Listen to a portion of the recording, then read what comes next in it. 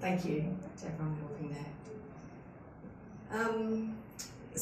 I think BCNA's continued focus on the top 5 priorities of faster access to new and innovative breast cancer treatments and diagnostic tests, reducing the financial burden that the diagnosis presents, improving access to breast cancer nurses, better management of lymphedema, and improved access to breast reconstruction are incredibly important.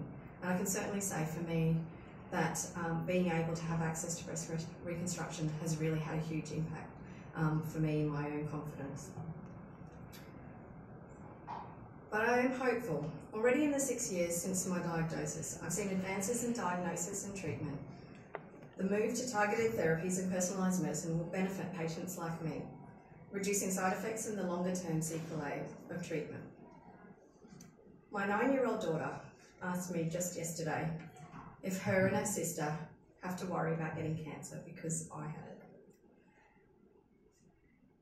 With the generous support of people like you, organisations like BCNA can continue to advocate for better access to treatments and research into genetic modification, precision medicine and immunotherapies.